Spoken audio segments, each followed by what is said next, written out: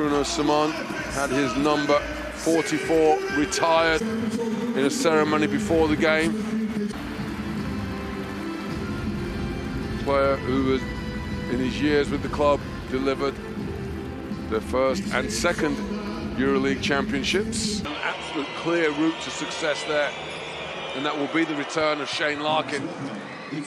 Calling card for when they're successful. Sasha Vezenkov feeds Thomas Walkup.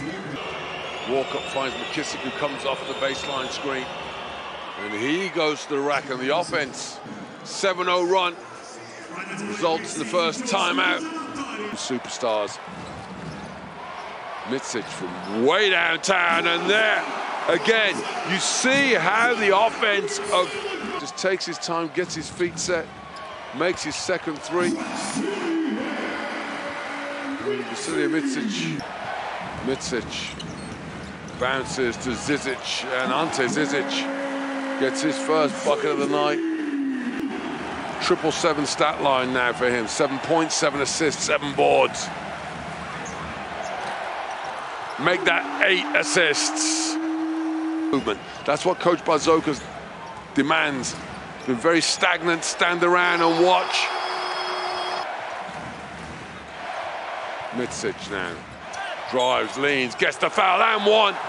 Vasilije Micic once again shows his MVP credentials.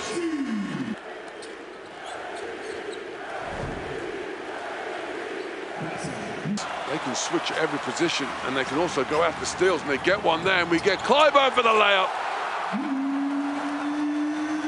And looking for more points right now, and he gets them. What? Micic has got the matchup he wants.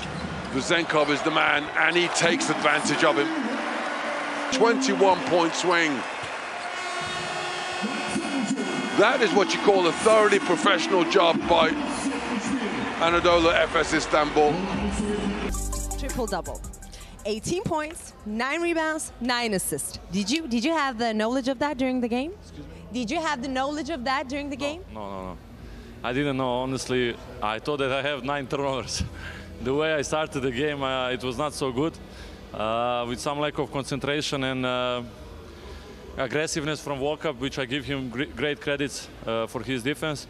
I'm happy that somehow I found a way to come back to the game, and as you mentioned, it was not so bad game.